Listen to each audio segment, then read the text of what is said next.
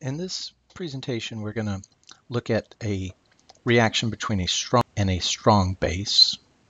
And we're going to use a titration to demonstrate this. Basically, in a titration, you have either an acid or base in an instrument called a burette, and you're going to slowly add or titrate the acid or base into a solution containing either an acid or base in a flask like this. In the problems we're going to be working, we're going to be calculating the pH in our solution after we've titrated or added in either an acid or base to that.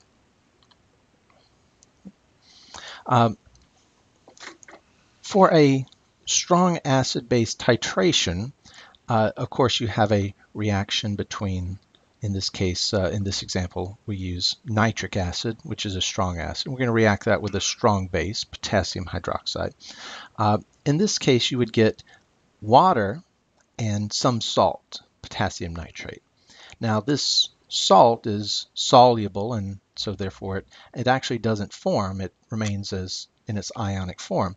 So for a strong acid, strong base, it's sometimes easier, a little neater, to write the reaction as just the net ionic equation.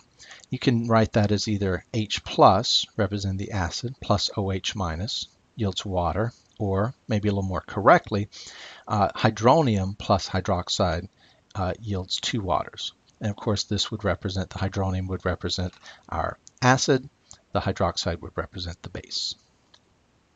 Okay. So let's look at an example of an acid-base titration, a strong acid, strong base titration.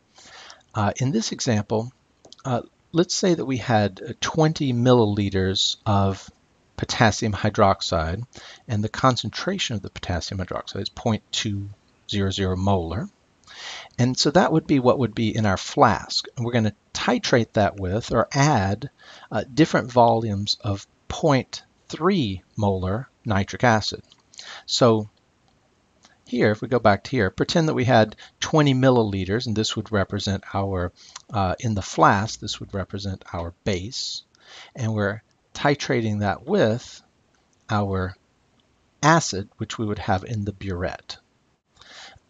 So pretend that this is our titration that we're going to be doing. This would represent the nitric acid in the burette, and this would represent our strong base, the potassium hydroxide, in our flask.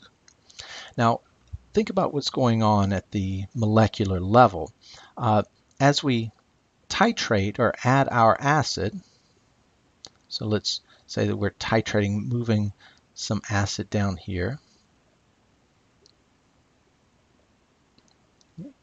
So as we add the acid to the base, every time we add 1 mole of acid, we're going to neutralize 1 mole of base. In other words, 1 H plus will react with 1 OH minus. So for every H plus that we add, we're going to neutralize 1 OH minus.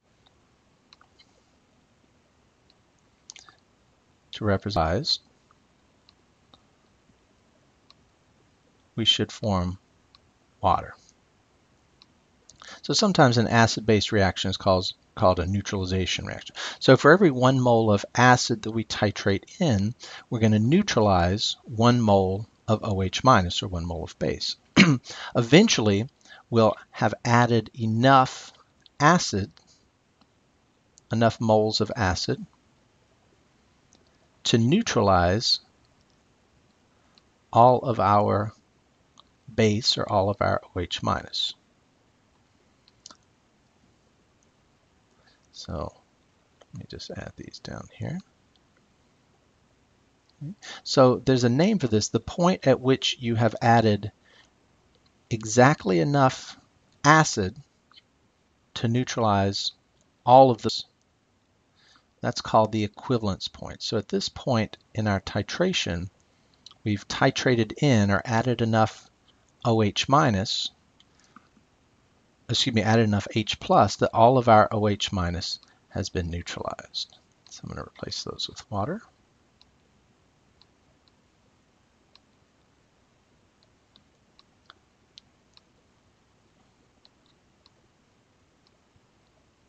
Okay. So at this point, this would be what we would call the equivalence point. We've titrated in enough H plus or H3O plus to neutralize all of our OH minus. Now we can keep titrating, we can keep adding H plus to this solution. And at this point, there's nothing really to neutralize the H plus, so our pH should start going down at this point. Okay. So in this example, like I mentioned, we're going to pretend that we have 20 milliliters of 0.2 molar OH minus, and we're going to add different volumes of our nitric acid, which is 0.3 molar. In this example, we're going to calculate the pH at different points in this titration. We're going to calculate the pH before any nitric acid is added. We're going to calculate the pH after we've added 10 milliliters of nitric acid. We're going to calculate the pH at the equivalence point, and then we're going to calculate the pH after the addition of 40 milliliters of nitric acid. So we'll go through these one at a time and kind of show you how we would do those calculations. Okay? So the first one, let's calculate the pH of our solution before we've added or titrated any strong acid in. So before we've added any acid, we only have essentially OH minus, our potassium hydroxide. We only have OH minus in aqueous solution. So we need to calculate the concentration of OH minus and then convert that to a pH. Okay? Now remember, our initial concentration of potassium hydroxide is 0.2 molar. And so since this is a strong base, the concentration of hydroxide would also be 0.2 molar. So we could easily calculate the concentration of H3O plus by dividing Kw by the concentration of OH minus. We get 5 times 10 to the minus 14. And then we can take the negative log of this to get the pH. So our pH would be 13.30. And that makes sense because this is a base, a strong base in solution. So we would expect our pH to be fairly basic. Okay? So that's how we would calculate the pH before we added any of our strong acid. Now the second calculation we'd like to do is calculate the pH of our solution after we titrate in 10 milliliters of nitric acid. So remember, as we add our nitric acid, it's going to react with our hydroxide, and we're going to produce water. So it's a neutralization reaction. For every mole of hydronium or nitric acid that we add, we're going to neutralize 1 mole of hydroxide. So to do this, what we need to first do is calculate the initial moles of hydroxide, how many moles we have initially present, then calculate how many moles of hydronium we add, and then we're going to subtract the moles of hydronium added from the moles of hydroxide that were initially present. That should give us the moles of hydroxide that remain. So for every mole of hydronium that we add, we neutralize a mole of hydroxide. So we subtract the moles of hydronium added from the initial moles of hydroxide. That gives us how many moles of hydroxide remain. We need to convert that to a concentration, so we'll divide the moles of hydroxide by the total and then convert that to a pH. So let's take a look at how we would do that. Let me walk you through there. Okay. First thing I would do is calculate the moles of hydroxide initially present. I take the volume. Remember, we started with 20 milliliters of hydroxide, and the molarity is 0.2 molar. So here's my molarity. I multiply the volume times the molarity, and that gives me 0.00400 moles of hydroxide. That's how many moles of hydroxide we have initially present. Now we've got to figure out how many moles of hydroxide are neutralized. To do that, we add, our problem tells us that we add 10 milliliters of hydronium. So I take the 10 milliliters, convert that to liters, and multiply that times the molarity of my strong acid, and I get 0.00300 moles of hydronium added.